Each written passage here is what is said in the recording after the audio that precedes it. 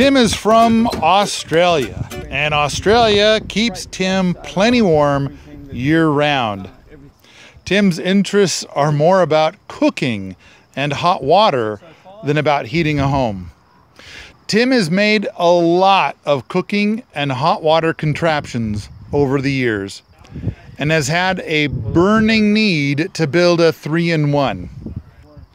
Tim focuses on something that can cook food and heat water off-grid without access to propane. Conventional wood stoves are smoky and inefficient. Tim's inventions start off looking rough, but can be modified to be more beautiful. It's kind of freestyle design as we go, so we have a very broad arrangement, but because this is the first time, I'm not being too hung up about entirely planning it through. As I say, it's freestyle.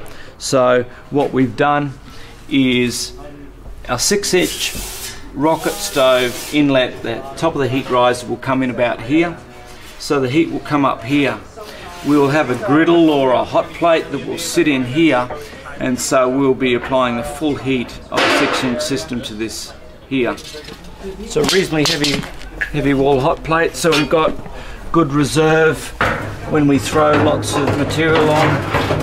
Hot plate sits in like yay and sits into there. It'll sit dead level.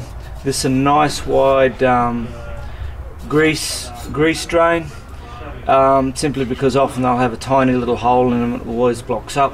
So this way chef can drag off, clean the plate and actually scrape the stuff off here. We're going to notch that and then just get a juice tin or something like that to collect the fat.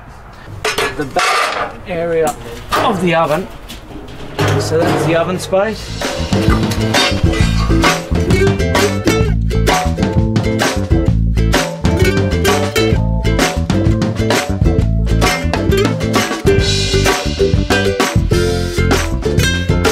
We see that somehow the cover, which was corrugated, has gone to smooth. What we came up against was it was very hard to stabilise the barrel with the corrugated cover, and what we were trying to do was tension it down and make it very stable on top of the barrel it was sitting on, so that our gas flow could pass into the bottom chamber and heat the hot water system.